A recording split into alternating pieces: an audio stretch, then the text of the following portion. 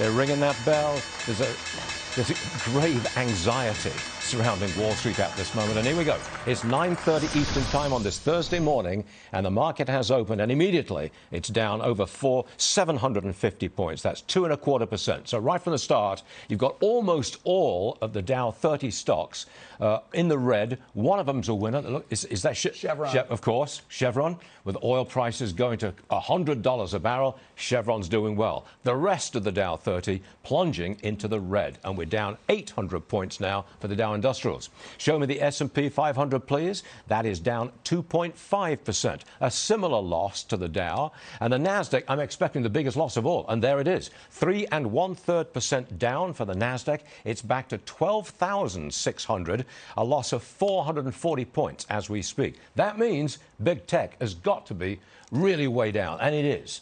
I'm going to go through this for you. Microsoft is down $7. Apple is down $7. Alphabet is down 45. Amazon is down 80. Meta Platforms, as Susan just told us, below $200 now at 191, down $6. Those are plunging big tech stock prices straight down.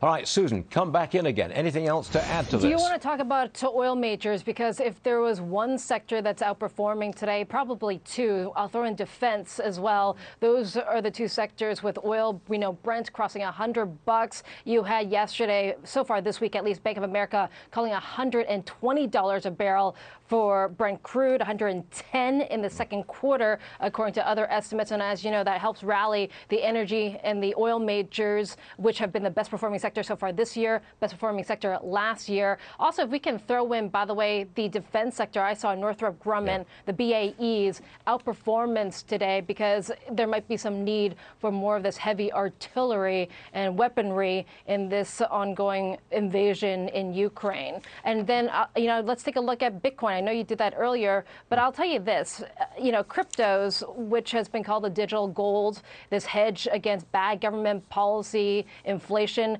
that obviously that correlation has clearly broken down, and it trades more in line with stock markets right now. But here's something that, just from a political angle that you might find interesting, Stu, is that last night you had the Russian-born, Canadian-bred founder of Ethereum, Vitalik, who says that he's on the Ukraine side. He says he's not neutral, Ether is.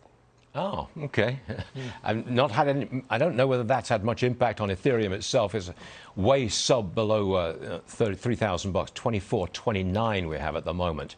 Now then, but I'll say this about crypto is that despite the fact that we have had this big decline in Bitcoin prices now at 35,000.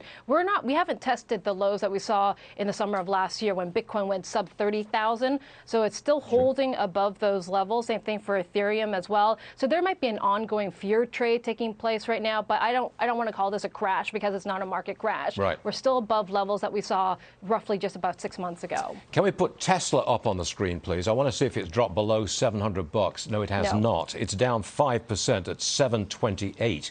Why is Tesla under so much pressure? They're getting a bit of a buffer, too, I would say. It probably would be a lot worse for Tesla, which I think I saw almost down about 8% in the pre-market this morning.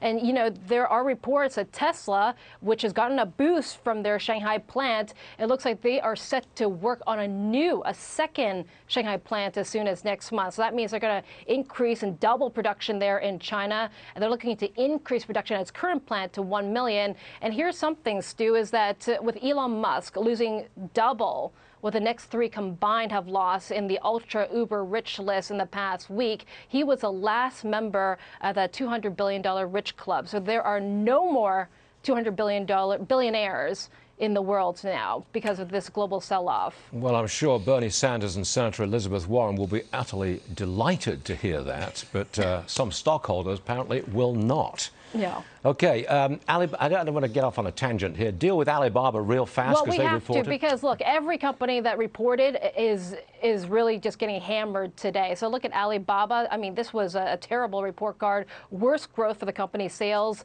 since its 2014 IPO. Sales came in really soft, and they're forecasting what they call uncertainty during the last 3 months of the year because of the ongoing Beijing clampdown on big tech. And, of course, Alibaba, Jack Ma, has been part of that, caught up in that Beijing, anti-tech march from the Chinese government.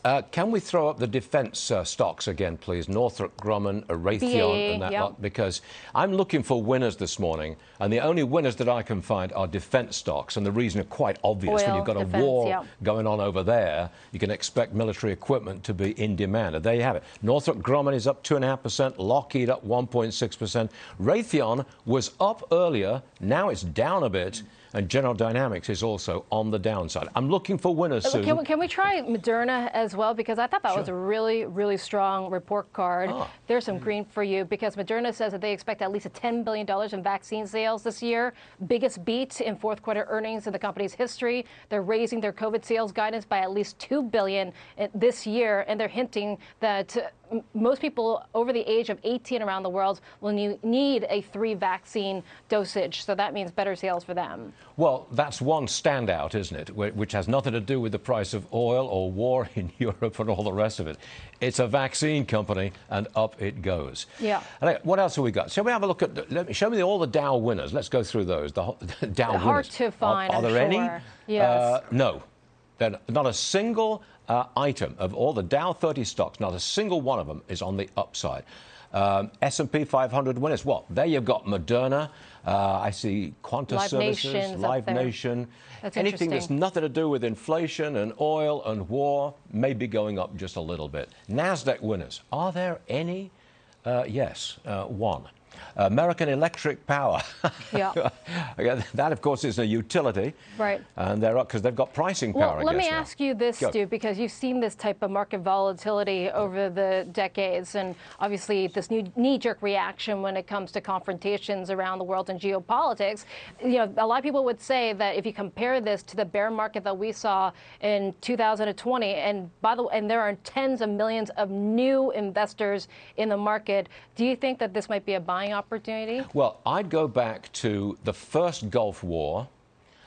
Prior to that war, stocks went way down. Yeah. And as soon as that war broke out, stocks went straight back up again. I think it was probably the same in 2001 with 9/11. Stocks went straight down and then recovered very quickly thereafter.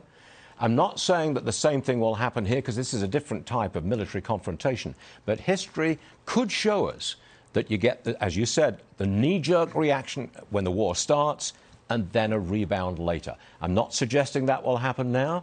What do you think, Susan? Well, this time around, and I'll just compare it to recent history of what happened just about 2 years ago when COVID hit in March 2020. You saw that market drop, and then it was the shortest bear market in history with a recovery just a few weeks later. But back then, we had money printing and D.C. having the dry powder to be able to cut interest rates, print money. This time around, with interest rates already near zero, and we're looking at interest rate increases in a matter of weeks. Also, the money printing machines have been fanning inflation. I think D.C. and that stimulus rebound might be a little handcuffed this time around. Yeah, I think so. Looking for that immediate reaction is probably not what we should be looking for at this particular moment, in my personal opinion. You agree with that, Brian? You have inflation. That is the name of the game difference between every precedent we've talked about here, and that's what's going to hold this down.